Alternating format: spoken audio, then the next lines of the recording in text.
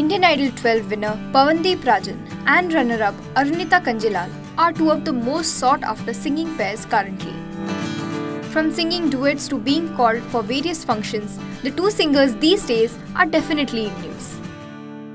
Recently, the duo met Bollywood actor Hrithik Roshan's parents, Rakesh Roshan and Pinkie Roshan, and spent over 3 hours with them. If reports are anything to go by, then Hrithik Roshan's mother gifted them a gold chain with Rudraksha and pouches with Goddess Lakshmi coins in it. Expressing his elation, Pawandeep told a national media portal that both Rakesh and Pinkie had become emotional seeing them and had hugged the two.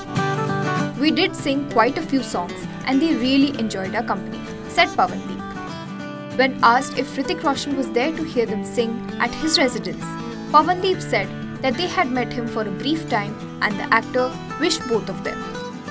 Hrithik had also told them to keep working hard and rise in life.